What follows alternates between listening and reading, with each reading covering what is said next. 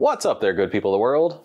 It's your man, the Big Heavy, and if you're like me, you're witty, charming, perhaps you could stand to rock a few less cheeseburgers every now and then, but you also do a lot of note-taking. In my case, I travel around, talk to a lot of people as part of my day job, take a lot of notes, whether it's trying to capture conversation, trying to formulate my list of things I've got to do, or just trying to sketch out ideas and kind of put some thoughts together that I'll later turn into a presentation or a conversation or something like that.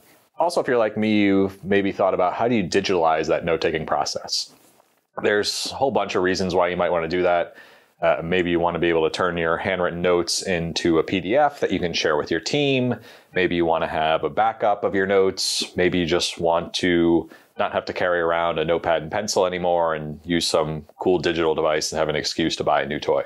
Whatever the reasons are, if you've done any research into this space, you've probably come down to the question of, do I get something like an Apple iPad with the Apple Pencil, which I have here? This is a third generation Apple iPad Pro. Or do I get something like the reMarkable 2? Again, if you're like me, you've seen this thing 7,000 times on your Instagram feed. You know, you've heard of various podcasters and cool folks using these guys. And I think there is a right device for you, but it kind of depends on how you're planning on using it, how you're thinking about your approach to portable devices, and a whole bunch of questions. You know, they're both great devices. They both work fairly well, but there is a device that's right for you. You need to understand how you work, what you want to accomplish, and I want to try and help frame that up for you so you can make the right decision. In the interest of full disclosure, bought the iPad Pro with my own cold hard cash. I've had this sucker for maybe about 4 years now, used it a ton, traveled all over the world with it. The reMarkable 2 I got for free. I do product reviews as another one of my side hustles. They aren't related to the YouTube channel, but lets me kind of share with you some of the cool stuff I get. This setup right here is about $700 all in. I think the reMarkable 2 itself is about $400 last I looked. The fancy pen is $140-ish. And then the nice leather, real leather cover is another, I think $150, $160 or so. In the case of the iPad, there's, 15 different permutations of this thing.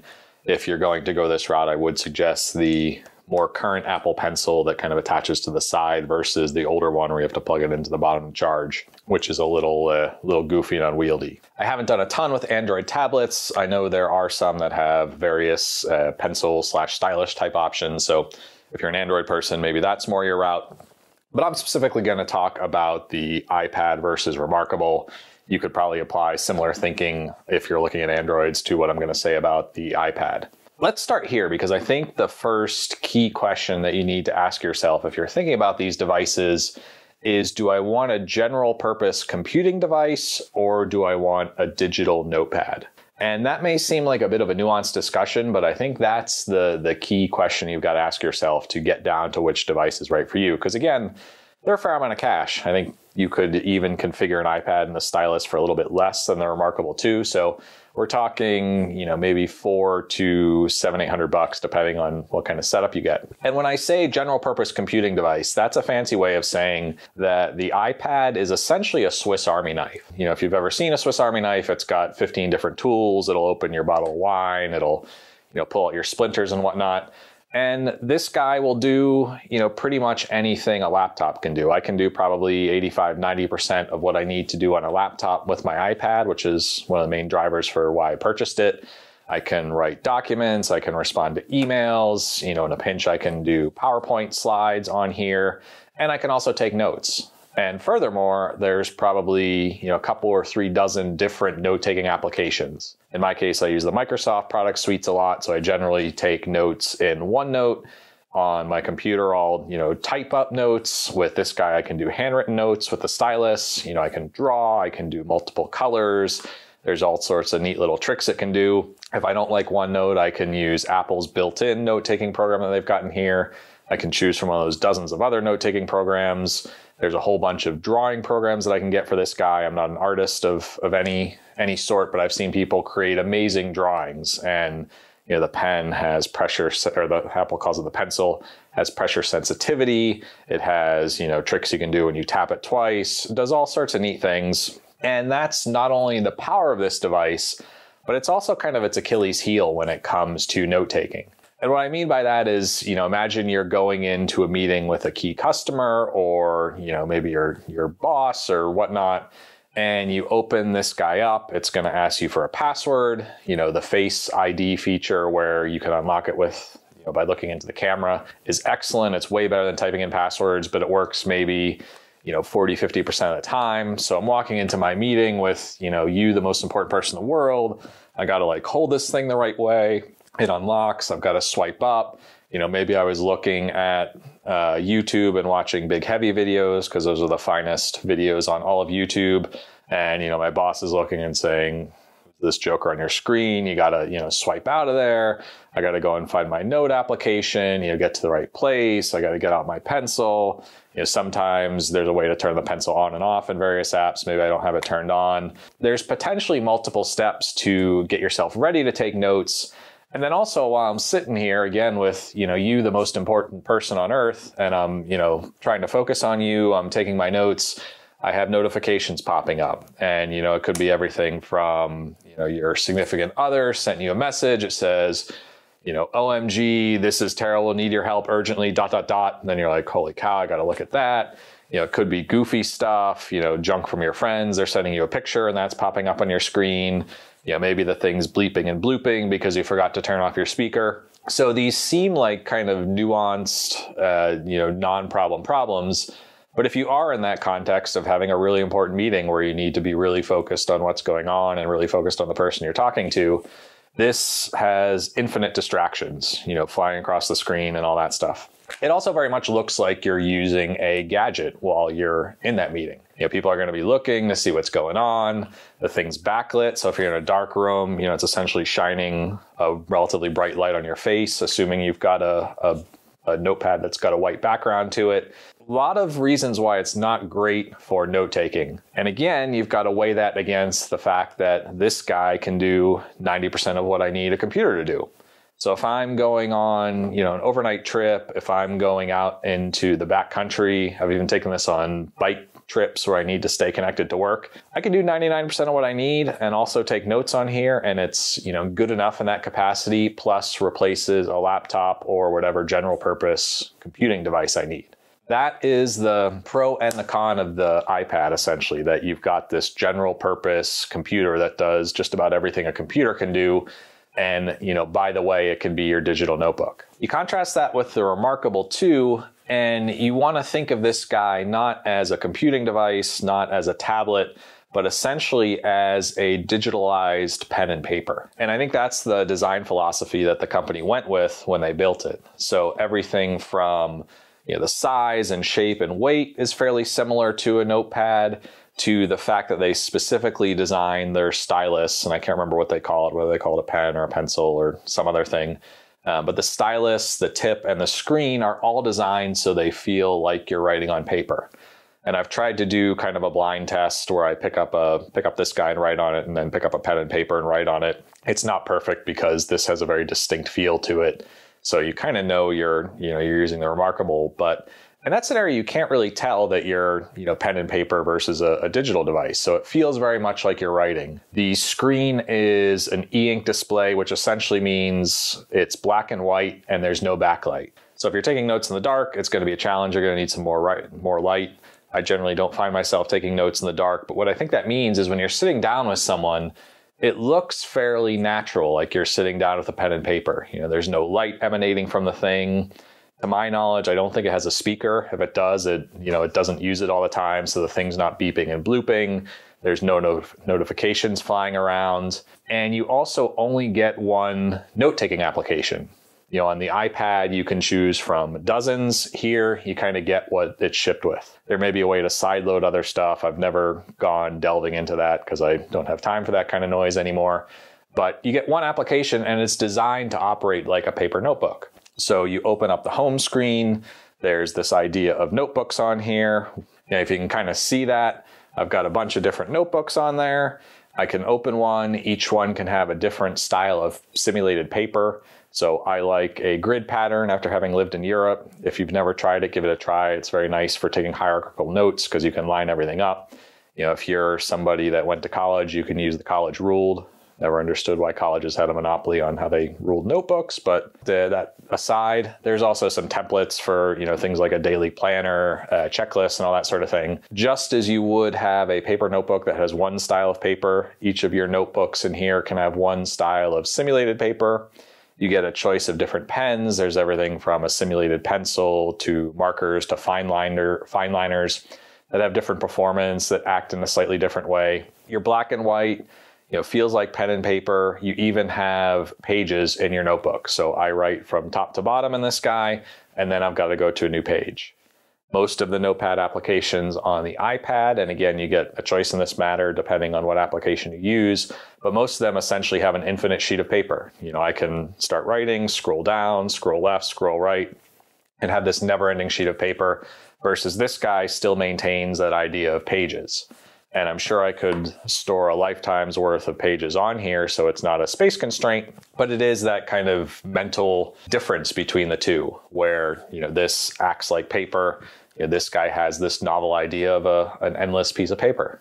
Now you do get some connectivity benefits out of the reMarkable 2. It does have a Wi-Fi radio. It will automatically, or more or less automatically, it'll prompt you to update software relatively easily. It also has a cloud sync functionality. So I think by default, if you don't pay for any services from them, it'll back up all your notebooks to the cloud. So if you lose the actual device, it's a $400 to $700 kick in the groin, but all your notes, assuming you have important information in there, are saved up to the cloud. You can retrieve them later. They do have a couple of subscription options that let you synchronize to different applications like OneNote, Google Drive, Dropbox, kind of all the typical cloud services you'd expect. That lets you view your notes and convert them to PDFs, send them around. I find that fairly useful. Probably the piece I use most is I'll use the desktop and mobile apps so I can go and check on something I noted down if I don't actually have this physical device with me, which is kind of cool. Depending on the application you use on the iPad, you get the same functionality. In my case, again, that's OneNote. I have OneNote on pretty much every device I use, from my phone to my desktop to my laptop. So any notes I write on either one of these guys are going to magically appear on all my other devices, which is pretty helpful for when you need to look up information. But much like the iPad, this guy's greatest feature is also his Achilles heel, again, depending on what you're trying to accomplish. So this is a highly effective replacement for pen and paper. It kind of takes the best parts of taking notes on pen and paper, which is not having any frills, not having any distractions, just having you and the physical act of writing being the focus of the activity. And it sprinkles on enough, digital magic in terms of infinite number of pages, infinite number of notebooks, all stored in one little device that gets backed up and lets you share and all that good stuff. That's all it does. You're not checking email with this guy. You're not browsing the web. They do have some sort of web browsing capability, but it's essentially garbage. I wouldn't, use this as a general purpose tablet. That's a decision you've got to make, is do I want a portable general purpose computing device that lets me take notes and, gives me enough optionality that it works pretty well, but is also going to have those distractions. It's going to have the beeps and bloops. It's going to have things flashing. It might take me a half dozen steps, which take 15 seconds, all things considered, to get into your notebook. But those 15 seconds, if you're meeting with the CEO of your company, could be pretty important, since you're hemming and hawing and wasting someone's fairly expensive time. Versus this guy, I don't have any passwords set on it. I think you can put passwords on your notebooks, but I basically, flip it open. It goes immediately to where I was last working. So, I go back to the last page I was on, and I'm ready to get to work. I'm ready to start taking notes. And it acts intuitively like, a traditional notebook. I write, I can flip it over, I can erase. There are 2 different pens, or whatever they call them, available for this guy. The more expensive one gives you what essentially is a little eraser on the back. And it's got some give to it, so it kind of feels like a pencil eraser. You can push down and kind of feel that it's erasing. The cheaper version does not have the eraser. I make a lot of mistakes, so I'd go with the eraser if you're going to go with this guy. So that's your decision point. So if I were making this decision and it was my 700-ish bucks on the line, if I didn't have either of these devices, if I didn't have an iPad or Android tablet, maybe all I had was a laptop and I was interested in a digital note-taking device, I would probably veer towards the iPad. I think having a general purpose computing device is great, especially, if you travel a little bit now that the world's opened up from COVID. This is awesome for when you're taking like the 3-4 day weekend trip and you're worried about staying connected to work and being able to get some stuff done in a pinch. You can do it with this guy. I've gone for a week business trip and just used my iPad when I've had my regular laptop in the shop or for some reason it was broken. You can do everything from watch a movie on the plane to take notes in a meeting to, work on that PowerPoint that somebody sent you while you're on vacation that you've got to finish in a pinch, which granted sucks. And maybe we have a philosophical problem as Americans with working too much, but I'll leave the philosophy alone. This guy will let you take care of business when you need to in a pinch. If you've already got one of these, and you have the ability to add the Apple Pencil 2, I would skip the one that hangs out in the bottom. It's kind of goofy. I would think about that. I think the Apple Pencil 2 is 150-ish bucks. That's a nice way to try out note-taking on a digital device if you've never done it before. See if you like it. If you absolutely fall in love but get frustrated by the beeps, bloops, notifications, and all that other jazz, then maybe it's time to think about something like the reMarkable. On the other side of the coin, if you're somebody that doesn't do a ton with your computer, maybe you're somebody that is a writer, maybe you're an artist, maybe you've worked primarily in pen and paper, and you're just kind of, looking for a way to get that ability to have backups and be able to share more readily than with a physical notepad. The reMarkable is not a bad idea. If you have no interest in an iPad, or maybe you have a $100 tablet that lets you watch movies on the plane, but doesn't give you a very good note-taking experience, and you're really focused on that ability to capture your thoughts, sketch, draw, all that stuff, as long as you understand the limitations of this device and that it's a digital pen and paper, not a tablet replacement, I think you'll be pretty happy. Furthermore, if you're like me, would I have bought one of these with my own $700 to get this kind of setup you see here? And again, you could trim that down a little bit. Let's call it $700. Would I have purchased this to augment my iPad? I don't know. I'd be a little bit on the fence. I know they put these guys on sale every now and then, depending on the sale, or if, I think there's coupon codes and stuff out there. If I could get it down more around the $400 or $500 price point, and you could probably do that by skipping the real leather case. They have a little slip-in cover. There's aftermarket covers that are a little bit cheaper. I wouldn't skimp on the pencil or the stylus with the eraser. I think that's well worth it. In that case, maybe that does make it worthwhile, particularly if you take a lot of notes, and particularly if you're in kind of critical conversations where if you lost those notes, it would be a problem. If you rolled in with something like an iPad where it's potentially serving up as being distracting either to you or to the person you're talking with, then this guy starts to make sense. That's the breakdown I would suggest. That's how I would start to think about it if I were either considering these two devices or something like an iPad, or I was thinking about adding a reMarkable 2 when I already had an iPad. When I travel on business now, kind of my mix, if I don't have to do anything with video and I don't have to do any intense PowerPoint or graphics work, I'll generally travel with these two guys. And I'll use my iPad as my computer for email, documents, all that stuff. And I'll use my reMarkable as my notepad. If I'm doing something more intense where I'm going to have to do all that, content creation type work, I will generally take my MacBook for doing the real work, and I'll take my reMarkable if I'm going to be in a lot of meetings and talking to a lot of people and need to take notes. If I'm not going to be in a lot of meetings, if I'm going out somewhere to, I don't know, I'm usually going somewhere to attend a ton of meetings, but if I had a long plane ride, I might take all three. I still love the iPad for the airplane. You can flip it out. You can watch a movie while you're doing takeoff and landing. Much easier than the MacBook to kind of get out when you're in an airplane type environment. And also, a great way to watch a movie or two. You're obviously not watching movies on this guy. So hopefully that gives you enough of an overview to make your own decision. Again, I'm not a sponsored affiliate or whatever of reMarkables, but I would hit the Google machine and look for discount codes on these guys.